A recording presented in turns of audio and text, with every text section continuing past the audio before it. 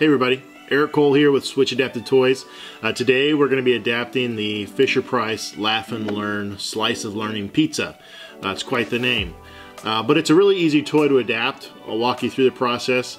You will need a specialty screwdriver in order to do it, but we will have links to that screwdriver in the description, as well as links to the toy if you want to pick that up. You can do this yourself. It's super easy. Walk through the process. If you like this content, please like and subscribe to our channel. Like this video. It really does help us out in supporting what we do and making play possible. So without further ado, let's get into it. And the first thing that we need to do is we need to remove the screws around the exterior of the toy. Let's see, there's 1, 2, 3, 4, 5, 6. And we need to get into this cover here. Now this cover is a specialty type of screwdriver. So this is the specialty screwdriver that you'll need. It is a TA 2.3. I believe they're all color coded, so if you look for a green cap, that should be it. You can see it's a little triangle tip. It's not a Phillips head. You can't get into this toy without this tool. But they're pretty cheap. Again, we'll have one link in the description. So we use our TA 2.3 to get this back cover open. Make sure you keep these screws separate from the rest. I mean, it's pretty easy to tell it's not a Phillips head, but you don't want it to get lost. Alright, once we got that open, next we need to get these Phillips head screws out. So we'll just go around the toy.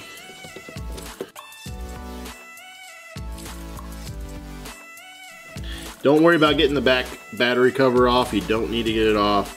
Just these outside screws. So now that we've got all the screws out, we need to unattach these two wiring harnesses that were located in this compartment here. To do that, just kind of make sure you're holding onto the harness and not the wires. When you kind of pry them apart, just pull them apart, they'll pop right off. You just don't want to pull by the wires, otherwise you could ruin the harness. So with those disconnected, we can remove the back cover. Sometimes it takes a little bit of persuasion. There we go.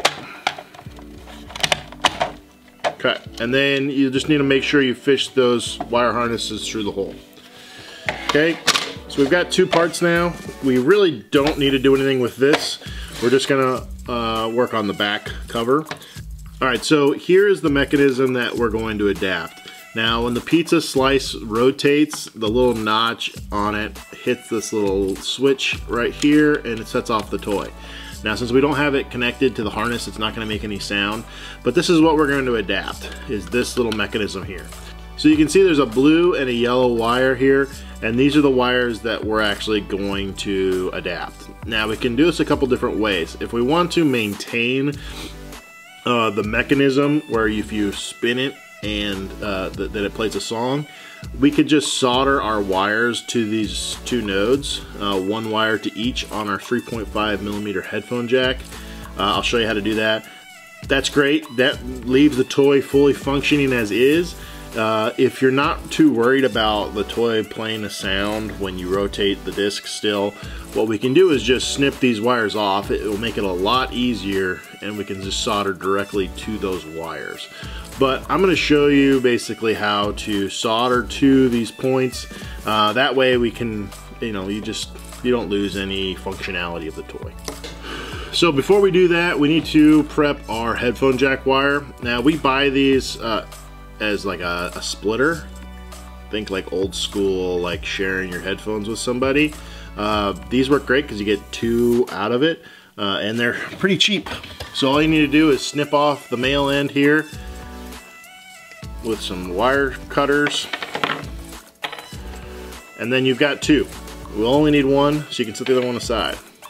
Now we need to strip the casing off of the wire.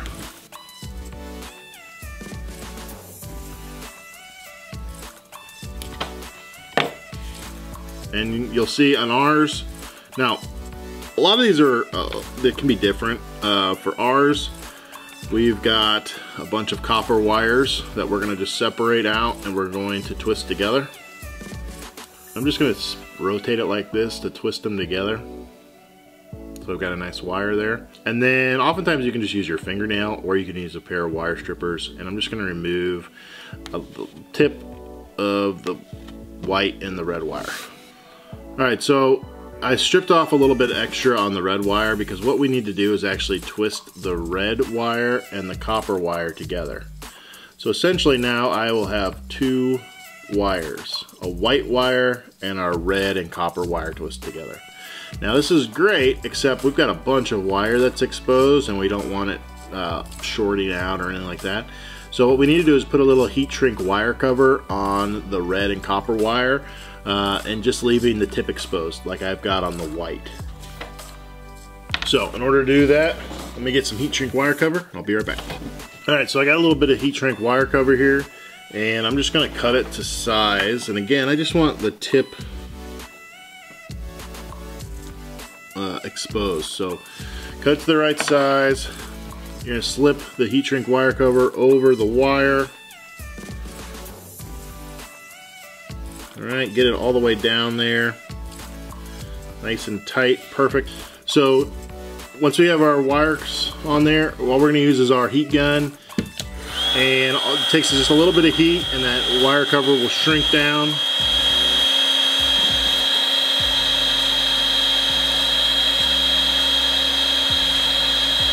Bang, and you're good to go.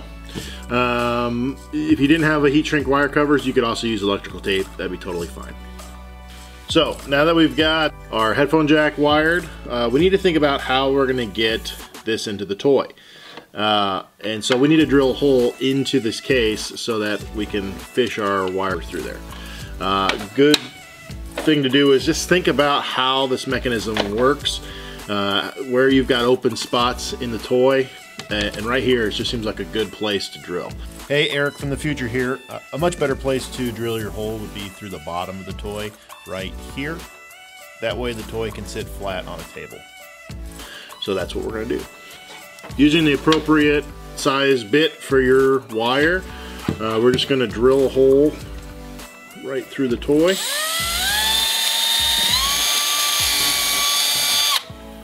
Just like that. Go ahead and fish your wire through the toy.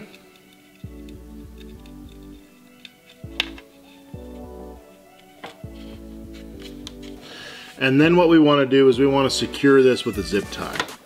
What the zip tie does is it basically acts as a barrier so that if somebody or a child were to pull on the cord, it doesn't just yank the whole thing out. So I find that the smaller the zip tie, the better, because you can get kind of tight, more tighter on the wire. Just fish your zip tie around the wire, cinch it down real tight, give it a good tug, make sure that you can't pull the wire off the toy, and go ahead and snip off the extra zip tie. So like I said, you could disconnect these blue and yellow wires and just solder directly, to each wire, and that'd totally work fine. I'm going to show you a different way to do it. So in order to solder your wire to the switch, you'll need a soldering iron. Obviously don't touch the tip, it can be very hot, especially if it's on. Mine is not. And you'll need some solder. It doesn't matter which wire you solder to which on the toy. It doesn't matter at all. I'm going to shorten these wires up just a little bit, just so I don't have a whole lot of exposed wire there, just enough to get the job done. Need some new snips. Alright, so what I like to do is I like to get a little bit of solder on the wires before I try to solder them to this switch. Just makes the process a little easier. So using your soldering iron, you're just going to basically bring your soldering iron in, bring your solder in. It basically melts the solder. I am not like an electrician or I don't know if to be dangerous, but this is not hard. You can do it. Someone's gonna probably mock me in the comments of how horrible my solder looks, but it doesn't matter. As long as the toy works, I'm happy.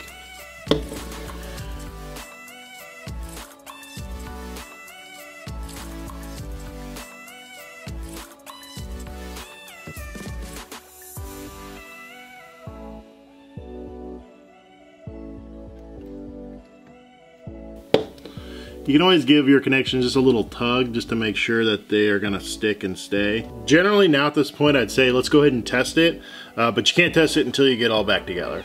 So as long as you're pretty confident that everything is gonna work, go ahead and put everything back together.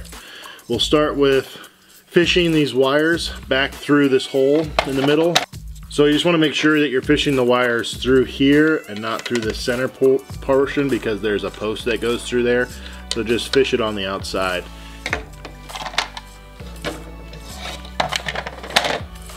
Alright, so we're going to fish the wires through.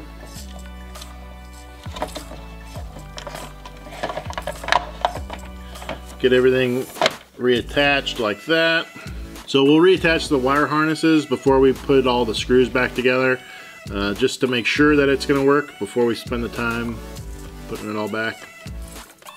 So just reattach the wiring harnesses. The colors match up, obviously. Make sure there's batteries in the toy, everything's powered on, and I'll get a switch and we'll give it a shot. I'm just going to plug in the cord, make sure the power is on, and then give it a test.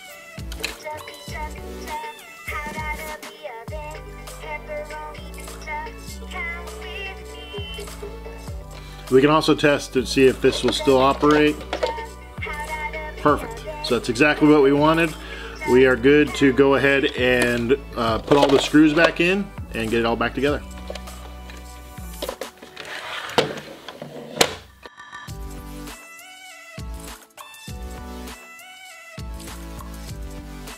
So now we're going to attach the door. You just want to make sure that these wiring harnesses are kind of tucked out of the way, that the wires aren't going to get pinched.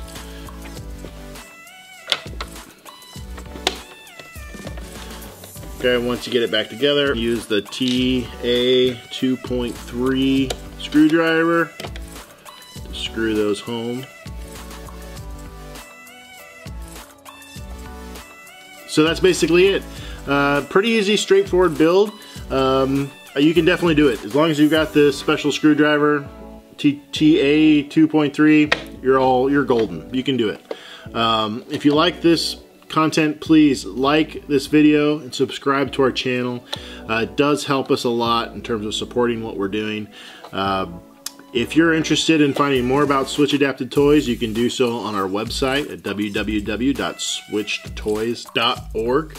And if you're interested, if you're a group or have an organization and you're interested in adapting a bunch of toys, we have got resources on there and we're happy to speak with you. If that's something that you're interested in, we'd love to help you out. Our whole goal is just to get as many toys in the hands of kids as possible. So again, like and subscribe. Hope you had fun, and well, until next time, see ya. Switched Adapted Toys, making play possible.